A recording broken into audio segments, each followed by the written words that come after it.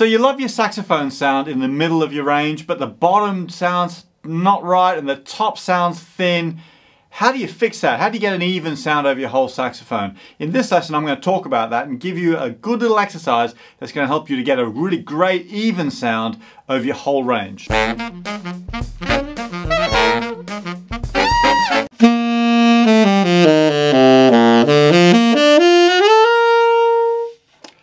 We're all looking for that perfect sound where we can go up and down and feel comfortable all the way around. It's easy to do, but most of us miss it because we don't practice it the right way. And I want to share a little tip with you today that will help you with that and hopefully make that process easier for you. I've got a list of warm-up exercises I've created called Nigel's 20 Killer Warm-Up exercises, but there's some really good stuff in there. I'll put a link down below, and it's a free download from my website, but there's exercises in there that are really going to help you, and we're going to use one of those exercises today. Now, just before we get started, if it's your first time here, please do subscribe to my channel because I'm making new stuff all the time, and I don't want you to miss out on any of these lessons because I think they're really going to help you to improve with your saxophone playing. And also, if you've not heard of me before, so I run Sax School, which is a vast online repository of saxophone lessons. We've got, that doesn't sound very nice, does it? But we've got like 600 odd lessons in there now, loads and loads of courses too. And these are lessons that thousands of people are using every single day to improve their skills. So they cover everything from getting started to learning about improvising the blues, learning how to play some great jazz standards and killer pop songs and original pop solos as well. All things that will help you to develop your skills. That's over at McGillmusic.com. You can get a 30-day trial at the moment. Might still be running when you're watching this video, but there's a link below this video. Okay, so this exercise, now I'm going to keep it really simple. It's more about the concept.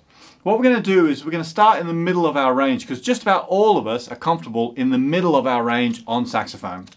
I'm talking about notes around C, so maybe from G without the octave key up to C and even D and E with the octave key on. Those notes all feel comfortable for just about all of us as saxophone players, and we can get a lovely sound in that range.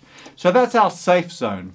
So what we need to do is work from there, gradually extending our safe zone down to the bottom of our range and up to the top of our range. So an easy way to do that is to pick a scale.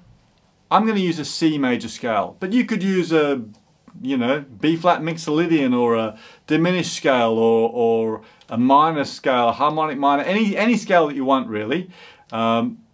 But for the purpose of this exercise, I'll use a major scale. So I'm going to start on the C major scale. I'm going to start on my middle C on the tonic, the first note, and I'm just going to get the loveliest sound I can on that C, and then I'm going to go down to B and then back up to C.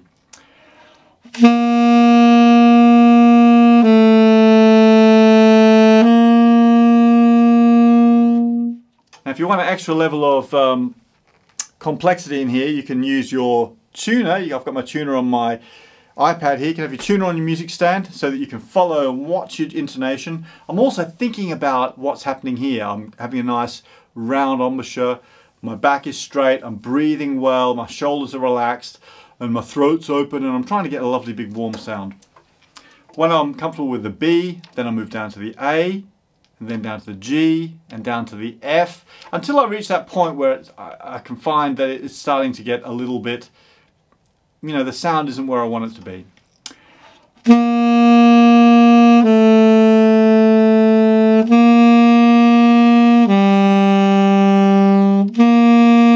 You get the idea. So what we're doing is we're moving down in steps each time. And it's easy to think, that's boring, Nigel. It's far too easy and it's not going to help me. But you know what?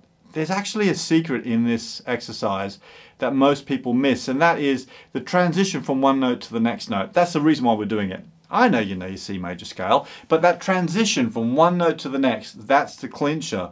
That's the point where we most often fail when we're playing through a piece of music and we go for a note and we miss it. And it's because we're adjusting our embouchure, or we're not used to the way we adjust our embouchure. So as you get out of your safe zone and you start to get down to difficult notes like C down to low E, C down to low D or C or B, then a lot more is going to be happening here. And what I want you to do is to make that transition from the C down to that difficult note really slow. And I want you to think about keeping your sound as consistent as possible. So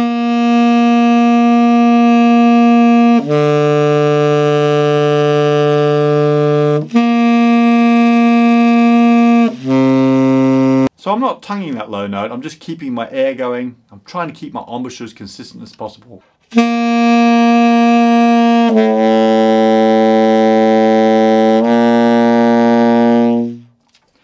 Now eventually, and it may take a little while of working on this, you'll be able to get that bottom register to be just as lovely and fat and in tune as your middle register.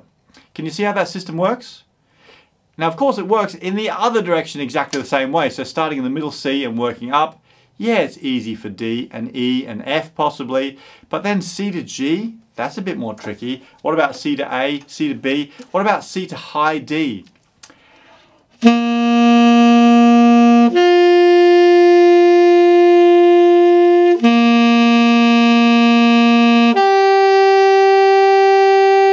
So when you're doing those exercises, is the sound still even? Is it starting to get wobbly? You know, you want to keep it dead straight with your tone. And don't forget you can take this all the way up to high F. Okay, so that's the exercise. You know, it's not about the difficulty of the fingering, it's about how much you focus in on it in order to get the most out of this exercise. You really need to be thinking about your embouchure, what's going on here with your jaw, with your throat, with your lips, your breathing, your intonation, and then the quality of your sound. Go ahead and download that 20 killer warm-up exercises that I've written out for you. There's a bunch of stuff in there that I know is going to help you. And let me know in a comment if you do these sort of exercises already, or which one of those 20 killer warm-ups you find works the best for you. I'd really love to hear from you about that. I can't tell you how important these exercises are. These are the things that I use all the time. You talk to any pro player and they'll be using exercises like this. So please, please, please incorporate them into your practice as well. And if you really want to move ahead, go and check out Sax School. You can get a 30-day trial at the moment. Hopefully it's still running when you're watching this video. But I really want you to try these lessons out because I know they'll help you. And that's why the trial is free. So you can go in, try all of the lessons in the library and learn some stuff, have some fun, see if it's a good fit for you, and hopefully you'll stick around and become part of our massive community of saxophone learners. So keep practicing hard, and I'll see you next time.